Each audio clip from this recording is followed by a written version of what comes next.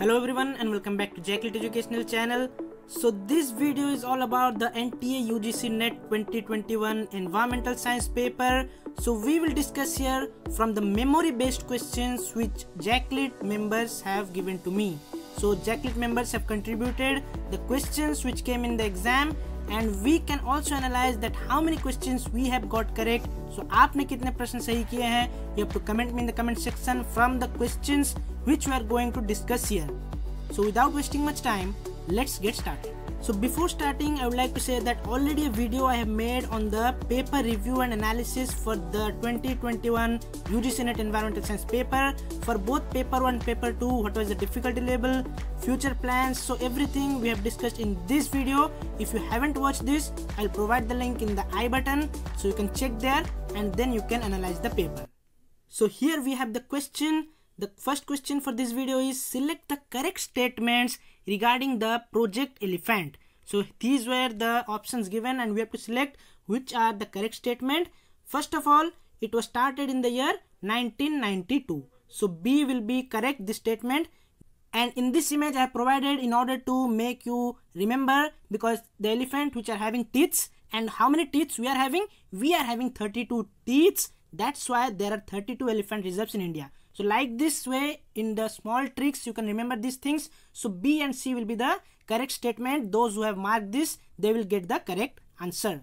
Let's move to the next question. Next question was match with the biomedical waste with the disposal bin colors. Several times I have repeatedly said this will definitely come, and this has come in the year 2021. So here human anatomical waste, they will match with the yellow color bins. Plaster casts will match with the red color. Glasses will match with the blue color bins, and sharps item from the biomedical waste, we have to dispose them in the white color bins. Some of you will be confused by blue and white, whether we have to keep the sharps in blue or sharps in white, but sharps will be kept in the white container, glasses specifically for the blue container. So here, as we all know, anatomical waste, chemical waste, soiled waste, these are all kept in yellow color container. Contaminated plastic waste in red color, glass waste and metallic implants in blue color.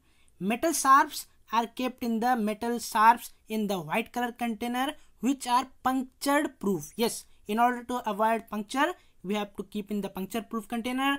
Next, similarly, black color are for hazardous and other waste, and light blue color is for the recyclable general waste, and light green color is for the biodegradable general waste. So these are all taken from the valid source, which is for the Management Rules 2016, which was amended in 2018 and 2019 along with the COVID-19 protocols. So this I will provide in the description. You can go and check the link from the authentic source I am providing this. Let's move to some of the more questions. So as we have discussed in the previous analysis video, maximum questions were like arrange. So arrange the following in the ascending order of the wet clod stability. So here in the options were clay loam soil, silty loam soil, sandy loam soil, and sand from the given categories. And here actually we should know before that water holding capacity. So water holding capacity is maximum for the clay, then loam, then sand. So here it is asking about the stability. So most stable will be what? It will be clay, because it is having the more water holding capacity. That's why if it is asking in the ascending order, so in the last it will be clay. So it will be more stable, the most stable one. So here this will be the sequence. First it will be sand, then sandy loam, then silty loam, then finally the clayey loam. This is the order of the wet clod stability.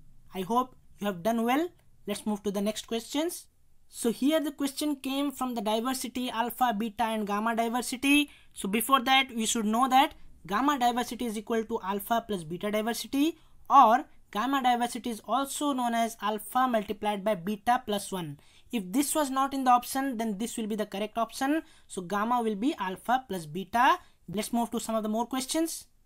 Questions coming from the chemistry section. The question was Gibbs free energy is 0, which means what? So here if the Gibbs free energy is 0, that means the reaction is at equilibrium. So here this option will be correct. Similarly, one question I have already said, this is also one of the frequently asked questions. Something will be from pyrolysis. So what is a pyrolysis? Everyone will be knowing it is a high temperature process. So these two are eliminated, not ambient temperature, it will be high temperature. And most importantly, it is lacking the oxygen. Yes, where anaerobic distillation takes place. So option B here will be correct. High temperature anaerobic distillation process is the pyrolysis process. Let's move to the next set of questions. So this is coming from the minerals and metals. The question was, which of the following are correct about the ferromagnesium? So statements were given. The first statement here is, they are silicaceous type of minerals. Absolutely correct. Ferromagnesium. Ferro means iron and magnesium they are composed of. Next is, they are bicarbonate type of minerals is absolutely wrong. So you have to eliminate this option first, and this is also correct. They are black or dark green in color because of iron present. So these two will be the correct statements. If you eliminate the option B, then you will get the correct sequence. Next question was from the arithmetic mean, geometric mean and harmonic mean. The question was given something like, for two different observations, you have to select the correct statement, and in the statement it will be arithmetic mean will be greater than geometric mean, but you have to remember the proper sequence, that is harmonic mean is the least, followed by geometric mean, then the maximum is for arithmetic mean. So this was also discussed in our statistics playlist. Let's move to the next set of questions. So here the question came from the STP, which we already did in our environmental chemistry portion. The question was very simple. At STP, find the concentration of 1 parts per billion of sulfur dioxide. Similar type of questions we have already done in our channel. So those who have done that, they would have already done well here. So concentration formula is parts per billion multiplied by the molecular weight divided by 22.4. So here parts per billion is given what? It is given as 1.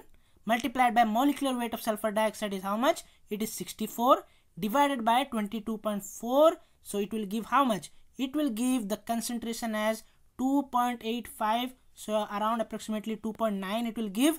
It is in unit of microgram per cubic meter. So microgram per cubic meter, that is 2.85 microgram per cubic meter. So I hope this was easy for you. Let's move to the next set of questions. So this question was also discussed in our channel. Very easy question. Question was, sunlight does not penetrate in which zone? So if you know the zonation which we have discussed in the unit wise preparation, so you know that littoral is the upper part, limnatic, profundal and benthic. So here in the options, one more thing was there, that is epilimnion. So above part, that is the topmost part of the oceans, is called as epilimnion. So you have to eliminate that thing.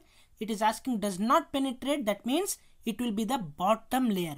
So here it was not benthic given, so profundal will be the correct answer. Next question was, flex species of Kedarnath sanctuary is which of the animals? So here if you know that Kedarnath sanctuary is also known as what? It is also known as Kedarnath musk deer sanctuary. So those who know that, they will easily hit the option flagship species is musk deer for the Kedarnath sanctuary. Let's move to the next slide. So here the question was a bit twisted. The question was asking the BOD value allowed in water for irrigation in the garden after treatment is how much? So here if it would have asked for the land, then it will be inland, it will be 30 milligram per liter. But if it is asking for garden, it is also meant that it should be less than 10 milligram per liter. But if you ask me, I will go with 30 milligram per liter. Coming to the next question. Next question was, Ganga river originates from where? So here some of you were confused between Gomukh and Gangotri. So here Gangotri is the glacier, but Gomukh is the origin point for the Ganga river. So Gomukh will be the correct answer for this question. Next question was, which one of the following is not a molecular technique to test biological sample in water?